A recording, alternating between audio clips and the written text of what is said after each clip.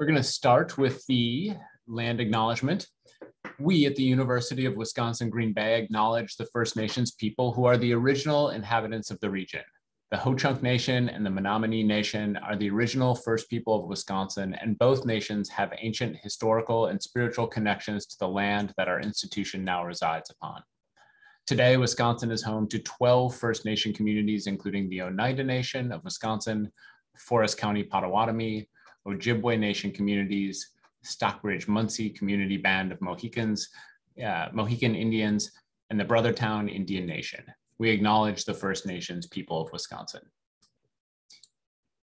So thank you all so much for being here. I'm Ryan Martin. I'm the Associate Dean for the College of Arts, Humanities, and Social Sciences, and it is here at UW-Green Bay, and it is my pleasure to introduce our speaker today and also just thank her for the incredible work she's done so far with our conference. Our speaker today is the Assistant Library Director for Research and Outreach Services at the University of Wisconsin-Green Bay. She has a master's degree in Library and Information Sciences from UW-Milwaukee from 2002, and she oversees and is an active participant in the UW-Green Bay Library Information Literacy Program. She helps shape policy and procedures for research and outreach services, the library website, and various patron services. Her professional interests include librarianship, or critical librarianship, digital literacy, and information ethics. She has also been the co-planner of this year's Common Cause Conference, and I'm so very, very, very thankful for her work on this year's conference. Please, please, please welcome and put your virtual hands together for our speaker today, Renee Ettinger, in her talk, Building Your Post-Truth Toolbox. Welcome, Renee. Thank you, Ryan. That was lovely. I'm really happy to be here. I'm going to be even happier when I share my screen. People are going to tell me that I'm doing that correctly. Let's see. Okay. Now I'm going to rely on Amanda to tell me whether or not everyone can see my Building Your Post-Truth Toolbox PowerPoint. I'm guessing it's there unless I hear otherwise. Thank you. Okay, thanks again for coming to our discussion here today about information literacy, news and media literacy, why that's important, and why we really should be teaching it in the classroom. What I want to do, oh goodness. Here we go. Okay, I want to give you a little roadmap for today. So first, I would like to review the current research on the state of students' digital and information literacy skills. One of the things I wanted to do today was to make sure that we know why it's important that we infuse digital and news literacy into our classrooms. And then we're going to take some time to look at the UW-Green Bay Library's Teaching Media and News Literacy Curriculum Resource Guide. So I'm going to spotlight a few resources that should help you teach these things in the classroom. Okay. So let's get started talking about the research. I mean, essentially, I'm a research librarian, so I love to do research. When I was looking at the current research on the state of students' digital and information literacy skills, wow, it probably wasn't fantastic. One thing that did stand out to me is the number of different disciplines that are looking at digital and news literacy and information literacy, specifically like our current kind of misinformation problems that we're having. So you would expect disciplines like, journalism, communication, probably education to be looking at, librarianship certainly, to be looking at this issue. But I found research from so many different subject areas, environmental science, in medical journals, in sociology journals, political science. It's just kind of all over the place. And it really made, it kind of hit home for me that this touches all aspects of our society and life. So here are some common things that they're finding. One is that students at pretty much all grade levels are struggling with determining authority. And by that, I mean they're not doing a fantastic job of looking at a piece of content or a piece of research and saying, who made this and why? And also, like, are they actually qualified to be putting this information out into the world? Students are not doing a fantastic job with that. Also, they are failing to recognize point of view or intent to influence. And they're not really understanding the origin of online content. So we know that like content is born in one place and it can go through so many different channels before it gets in front of someone's eyes. So they are not understanding that if they see something on TikTok, you know, the point of origin could be really far removed. I want to look at one specific study just briefly from the Stanford History Education Group. So the Stanford History Education Group, let's see, sorry about that. Wanted to look at my chat. Okay, they are a fantastic group of folks from Stanford University that do excellent research in the area of information literacy. They also do a lot of field work and in that area, and they develop curriculum too. We're actually going to look at some of their curriculum a little bit later on in the session. We are going to look at this specific study, the Evaluating Information, the Cornerstone of Civic and Online Reasoning. This is one of their more well-known studies. And it measured fairly basic digital literacy skills at 3 different levels. So middle school, high school, and college. And I do just want to note that it came from a very broad range demographic and socioeconomic schools. So really a lot of different kids were tested in this particular study. Okay, let's start with the middle schoolers. So the middle schoolers were given 5 tasks to complete, including article and social media analysis, understanding online comments section, and some news searching. A highlight, and I don't know if we call this a highlight, maybe a low light, is that over 80% of them did not recognize sponsored content as being advertising.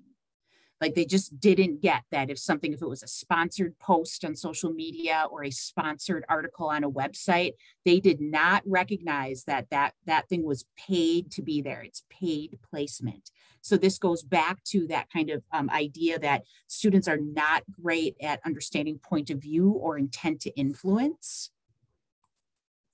The high schoolers, they were also given, I think, 5 or 6 tasks. A lot of it was comparing reporting or looking at evidence, comparing evidence from 2 different websites. But in one of their tasks, they were given a photo and almost a social media post actually with a photo in it. And over half of them, they just accepted the photograph as sufficient evidence for a claim. So they didn't bother to figure out if that photo was real. There was an actual link. You could click on the photo and it would take you to where it originally came from. Over half of them did not bother to dig deeper for that authority of the photo. They just thought, hey, it's a photo, it must be true, which is a little terrifying in this day of sophisticated photo editors and deep fake videos. Moving on to the college students. The tasks for college students were a little more complex. They required some deeper analysis.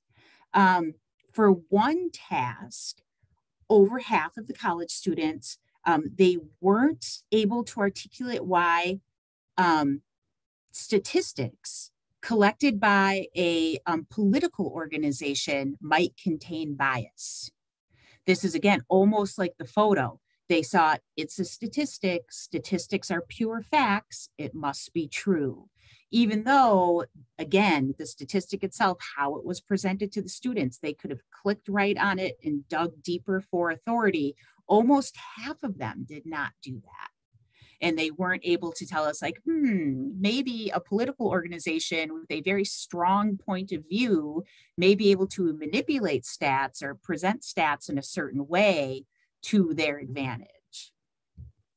So that is a little bit of a highlight of the research. This is just like a little quotation that I found when I was researching, and I thought it was very appropriate for the state of news and media literacy today. I won't read it. I'm not a big slide reader, but to me, all those three tasks have something in common, that students at all levels are having a hard time analyzing for context.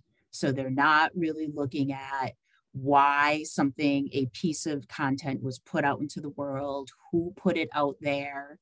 They are really accepting that I see it. I see it on a site that maybe you trust, maybe you don't trust, and they're not digging deeper. So we need to figure out how to get our students to dig deeper and look at the content that they are seeing, especially online, and analyze that for authority and for quality and for bias. So approaches differ, but as I was looking at the research, there were a few things that were common. So something that a lot of the studies that I looked at said that we should be talking to our students about the concept of cognitive biases, specifically confirmation bias, which those of you who may not be familiar with that, confirmation bias is really, it's our tendency to seek out information that we agree with. Right? Like we don't really want to be challenged. Like that we want people to agree with us. We want to get along with everyone. So we want to read things and hear about things that already reinforce what we believe, which of course can be a problem when it comes to misinformation, right? So if we believe something that isn't true, we're not actively seeking out a different opinion. We're just kind of seeking out the things that already say, yeah, I agree with that too, even though it may or may not be evidence-based or fact-based.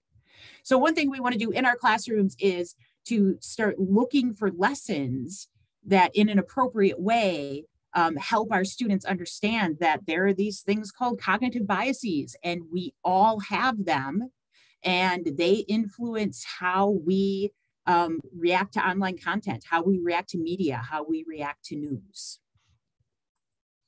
The other thing that most researchers agree, the folks who are doing research in news and media literacy agree, is that we should start teaching our students how to evaluate online content as fact checkers. So I'm going to show you one site in just a little bit that really goes in depth in this and in how to teach students how to look at online content as a fact checker. And for the most part, once you learn this technique, it is a pretty fast thing to do. It just kind of becomes second nature. Okay. So now that we have a little bit of an idea of what the research is saying, I just wanted to pop this slide up here from DPI, the Wisconsin Standards for Information and Technology Literacy. It has an aim for all Wisconsin students to be able to access, evaluate, and use information and technology to engage in and take ownership of their learning. And I wanted to put this out here because when I think of access, evaluate, and use information, that's just research. It's accessing information, evaluating it, using it. That is research skills, whether that is traditional, I am going to look in this book for some information, or I'm out there just Googling in the wilderness, looking for evidence, looking for things that back up my opinion, looking for hopefully things that challenge my opinion and make me grow as a person. And I think that we probably, most of us, are doing a decent job at teaching people how to access and use information. So here is some research. Here is how you maybe incorporate it into a paper. Here's how you incorporate it into a project. But where we might be falling down a little bit, at least what the research tells us, is we may be falling down in the evaluate part. So looking at our curriculum resource guide. I'm hopefully going to show you some sites today that have great lessons and great advice for infusing your existing assignments, which is kind of the easiest way to do it. Look at the assignments you already have and infuse news and media literacy into it, but giving you some tools to help your students become better evaluators of content, not just, hey, I can find it and here's maybe how I cite it in a paper, or here's how I can get it into a project. Okay. All right, we're going to move on to the Teaching Media and News Literacy Curriculum Resource Guide that we developed here at the UWGB Libraries. I am telling you, I've been a librarian for a long time, 15 plus years, and I've seen lots of resource lists, and sometimes they are just, boy, dozens and dozens and dozens and dozens of links that are, some of them are questionably useful. So I am telling you, this list that we have created it's highly curated. It really is just the best sites that we could find. It's not a garbage dump of every single person that's doing anything remotely related to media and news literacy. It's the best stuff that we could find out there. So, all right, let's jump into that guide. I'm going to get out of my PowerPoint here, and hopefully everyone will still be able to see my screen. Right now, I am on the Teaching Media and News Literacy Guide, so I'm hoping we still see that. I'm, again, going to trust that someone will tell me they can't if they can't. Okay. I have 4 different sections in this guide. So the first section is, I'm calling it lessons and activities, and that are individual lessons and activities that really are best suited for you to look at current assignments that you already have and say, hey, how can I infuse this assignment I already give my students with some more evaluation techniques? So for the research portion, let's see, and I am, oh, seeing the PowerPoint but not the LibGuides. Is that true for everyone else? Okay. Let me maybe reshare.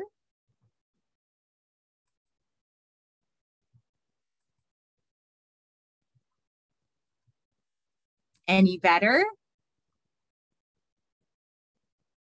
Fantastic. All right. Good, good. Okay, so here we are in the teaching, we'll back up a little bit. Here we are in the Teaching Media and News Literacy Guide. Thank you all.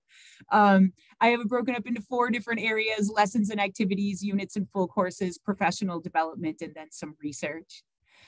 For lessons and activities, this is for you to infuse it into lessons you already have. So you have a research assignment, like really make sure that you are having your students evaluate those sources, not just finding them and putting them into the paper, putting them into the project. Like they deliberately have them show you why they think this is a good source.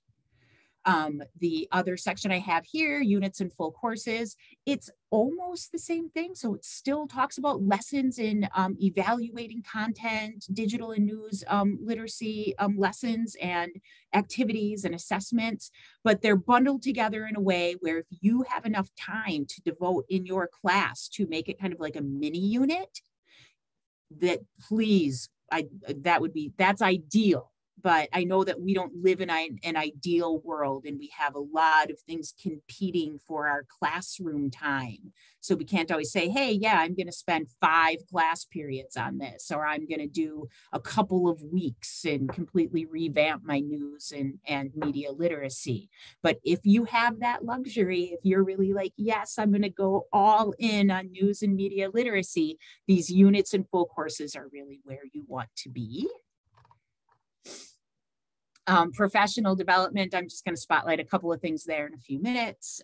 This is for us to make sure that our skills for teaching news and media literacy are staying fresh. And then I just have some research. And this certainly isn't all the research that I found, but there's a lot of research. I have a whole bibliography that I can share with you. But, you know, sometimes we have to make a case with our colleagues or with maybe administrators to say, like, I'm going to change my classroom stuff a little bit. I'm going to punch up my curriculum with some more news and media literacy, and having that research at your back can sometimes be helpful. Okay, I'm going to pop back up here to lessons and activities, just give you a little brief rundown. If it has a little picture of a video, it means there's videos. If it has a little pencil, it means you can customize it. And if it has the check mark, it includes some assessments, so some quizzing or some other assessment where you can, you know, do some knowledge checks of how things went with your lesson. I'm going to start in the digital citizenship curriculum. Okay, can everyone still see this?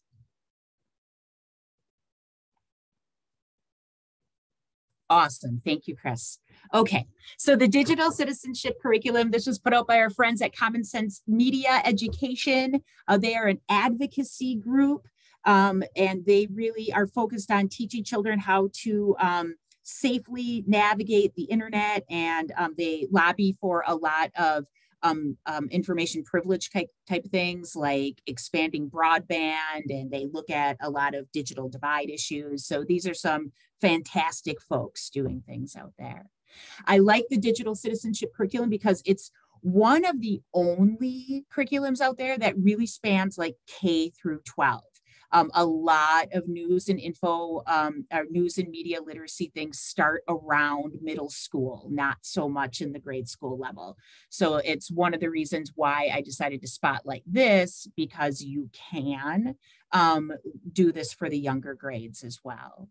A lot of the resources will require a free account. So you do have to make yourself a free account for the digital citizenship curriculum. But that's easy enough to do.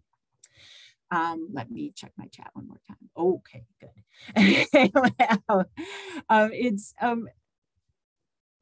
kind of sectioned up into these 6 different sections that all have to do with safely navigating the internet. I'm going to look at this one, the news and media literacy. So that just kind of sorts it. It gives you a lesson for every single grade. If I pop into, I'm going to do this 5th grade one, reading news online. One of the things I love about this is that it gives you your learning objectives. It links them to Common Core standards. Very often it'll give you a quick lesson if you don't have time for the full activity, but for the full activity, it gives you everything you need. So it'll give you your slide deck, if there's a video, if there's quizzes, if there's an assessment. This one even has a take-home activity, which is pretty cool. So especially if you are an educator for the younger grades, looking at this Common Sense Education digital citizenship curriculum is a fantastic resource. And again, I'm going to go through some of these kind of quickly because I do want to show you 3 or 4 more things, and I would love to have time for questions at the end. The next thing I want to pop into is this SIFT, the 4 Moves website. This is from Mike Caulfield. Mike Caulfield, this is the resource I said I was going to show you that has to do with teaching your students how to evaluate online content as fact checkers. So let's pop out here.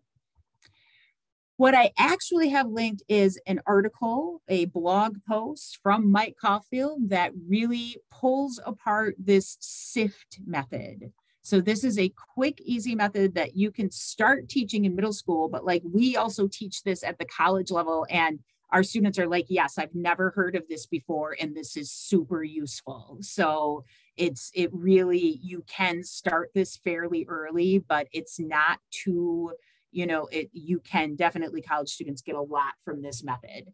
So it's looking at an online source or a piece of content, you stop, investigate the source, find better coverage, and then trace your claims. So again, it's looking at the authority of a piece of content, not just accepting it on its face that it's true or useful or helpful. You're digging into who created this thing and why. If I go all the way down to the bottom, after Mike is done explaining his SIFT method, he does link out to this 3-hour online mini course, which actually works pretty well for an out-of-class course. It's pretty packaged. So especially if you're maybe at the high school or college level and you want to throw some points on some at-home homework, this works really well. And these are all completely customizable. So these would be considered open educational resources. So they're created under a Creative Commons license, which means that you can remix, reuse them. If you don't like the examples he's using and you want to use different sites for your students to investigate, maybe something that's more applicable to your content area, you can sub in different sites. It's a very nice customizable resource to do that thing that most of the research is telling us to do with our students now, and that is to teach them how to evaluate online content as fact checkers. That is one of the big things that we really need to start infusing into our teaching. Again, it's that we're missing the evaluation part. We can get them to find it and use it, but we're skipping that middle part, evaluating. Okay. I don't know if any of you use the TED Ed videos. I have the media and journalism collection here linked. I like the TED Ed videos because you can take a TED animation or other videos and lay some questions over them. So like kind of knowledge check questions. You can do discussion posts. Let me show you an example here. Now, this is just the big bucket, media and journalism TED Ed videos. So it's not all going to be strictly teaching news and, information literacy, but you can definitely find news and information literacy TED Ed videos in here, like this one, How to Spot a Misleading Graph. Our high school students just accepted stats as stats. It must be a fact. It's a stat. We couldn't possibly mislead with statistics, could we? Oh yeah, we really can, guys. So if we click on this, we have the, my goodness, we have the video, but then with our think, yeah. So there's lots of good questions. So here I have 8 different questions that have been created about this video. I have a discussion post that's been created about this video. And the neat thing about that is if you make yourself a free account on TED Ed, you can customize these questions. You can get rid of some, you can make your own. They give you your own unique link to send to your students. And then you can track their progress. So if you want to make sure that, again, you can give this as homework or as independent learning time in class, they can watch the video, answer the questions, and it all goes to your TED Ed account. So you know that they've actually done it. The neat thing about that is you can create your own.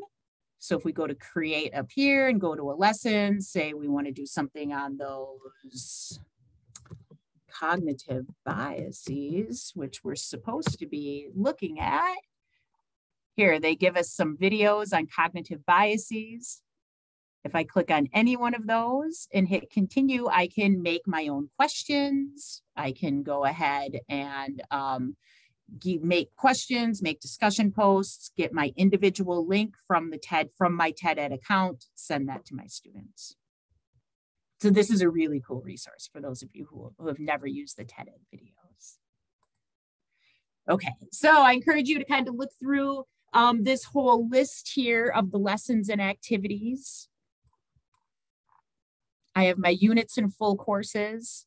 The civic online reasoning, I did put a recommended star on that. That's from our friends at the Stanford History Education Group. This is like their curriculum branch. That's very cool. Some of these do stand on their own, but they do have full units as well. This is another resource that requires a sign-in. So that's also a free sign-in. So there's lots of like create an account, but for the most part, those are, actually, I don't think I gave you anything that wouldn't be a free account. We only have a few minutes left, so I'm going to skip down to professional development.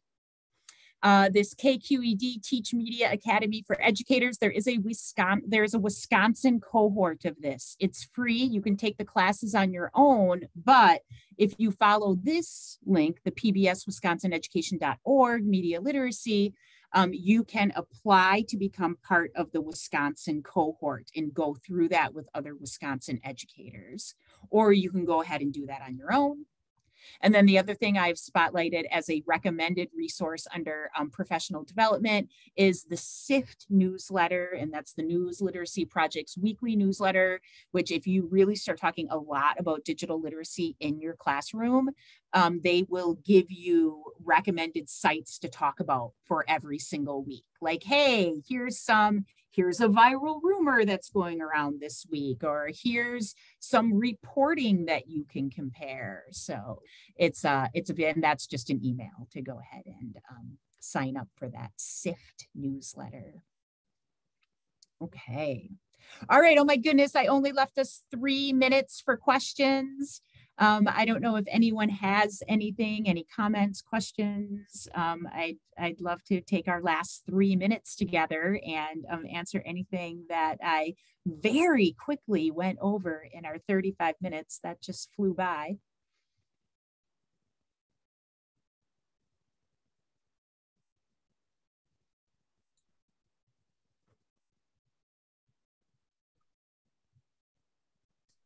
I see Ryan took himself off mute, but I can't hear him.